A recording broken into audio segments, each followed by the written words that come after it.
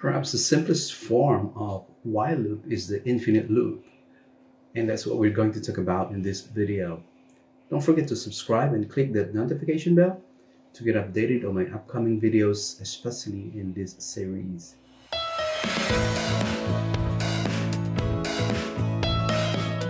The infinite loop sets the condition to always true, whether intentional or caused by some logical errors in a program. This is a dangerous situation to be in because it may cause your system to hang, freeze your computer, and who knows what. Now, when do you need an infinite loop? Infinite loops are not recommended if you want your code to run efficiently. Always provide a condition in your loops to have better control of your codes. But there may be times though when you need to use it intentionally, like demonstrating how it works.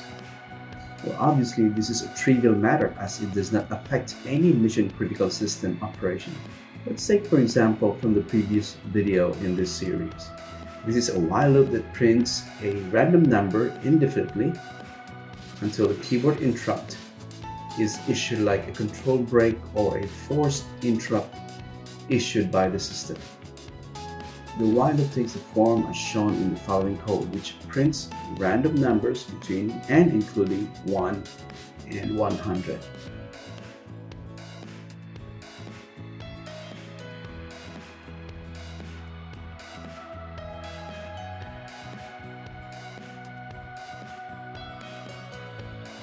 You may need an infinite loop because you are not yet sure of how to formulate the appropriate loop condition.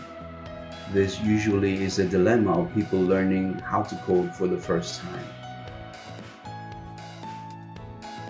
You may need an infinite loop to test out a piece of code in your program for an undefined period of time, or testing out the whole system against an infinite loop situation. Operating systems like Windows and Linux have a number of instances of infinite loops and only terminate when the system is shut down. If you did not put the code intentionally, infinite loop may occur as a logical error in the program. Take for example the following code that's supposed to print numbers from 1 to 10.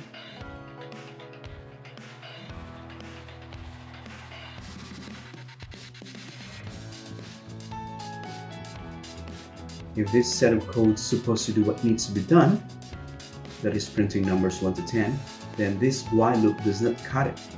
First of all, it only prints the number 1 and keeps printing it infinitely. To fix this, the variable number has to increment each time it is printed. So we add the line of code that increments number by 1.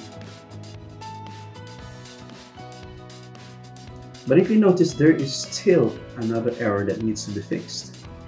It doesn't print the number 10.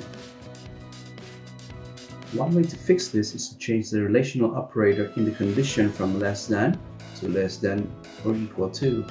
The corrected code is as follows.